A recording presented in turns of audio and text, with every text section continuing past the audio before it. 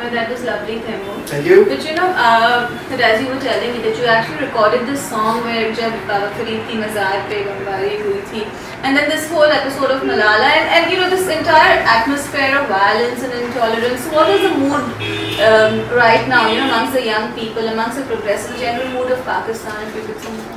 I think, you know, Malala's, the shooting, the attempted assassination of Malala was a watershed in Pakistan's struggle against extremism.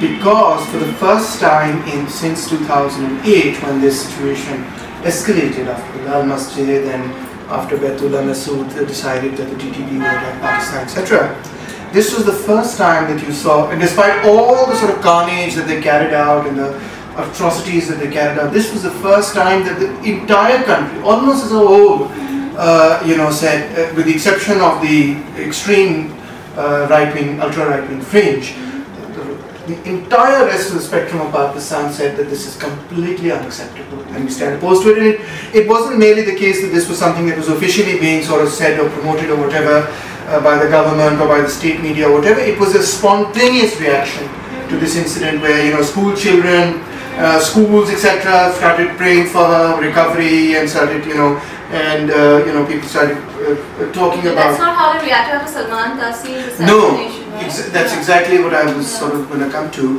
which is Shahbaz Bhatti was assassinated, Salman Taseer was assassinated, and in both these instances we did not see this level of sort of public condemnation. But the difference with Malala and Salman Taseer, etc., or Shahbaz Bhatti or others was that in this instance, the very children of Pakistan were stirred to action, you know, and you know that something is really taken root in people's heart. When, you know, a 5-year-old, 6-year-old, 7-year-olds come out and say, you know, she's a hero and we don't want this to happen, that shows the sort of impact an incident has on, you know, ordinary political issues don't reach such young people, but this was an issue which reached everybody. So do you think this would be a path breaking point? It is. It is? Absolutely. It is the key point, I think, from where you see in my own view in this, you know, many progressives are of the view that the only way you can fight against religious extremism is in the court of public opinion. You have to, in all politics or in all, you know, confronting all forms of fascism, you have to win in the court of public opinion. It's not enough to sort of say you're going to do the government is going to do this action against them and law and order and so on and so forth. Fair enough, that is important and very, very important. And people who sort of say don't do that, I strongly criticize and disagree with them.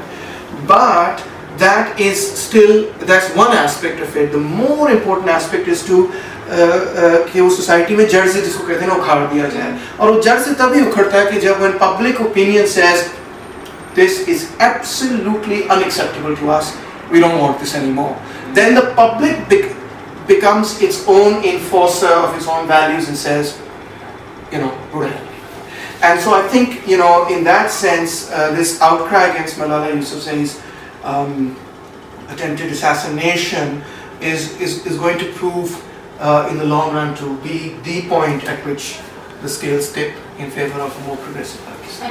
And just because we're out of time also, just to end with the usual question, but still a very important and crucial question we need to ask anytime. So would you think that this is also a watershed moment for Indo-Pak relations? Could it be? Absolutely, because I mean the impetus towards warmongering and you know the hawkish sort of influence in Pakistan has been the ultra-right. It is my view, though it could be a mistaken one, that the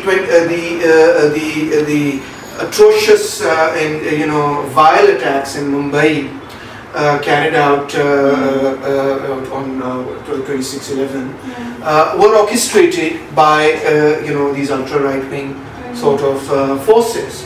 So the defeat of this ultra-right-wing, you know, within Pakistani society, and hopefully also, let's say, you know, in whatever form it exists within India, its defeat on both sides of the border will cement the way for, you know, peace in South Asia.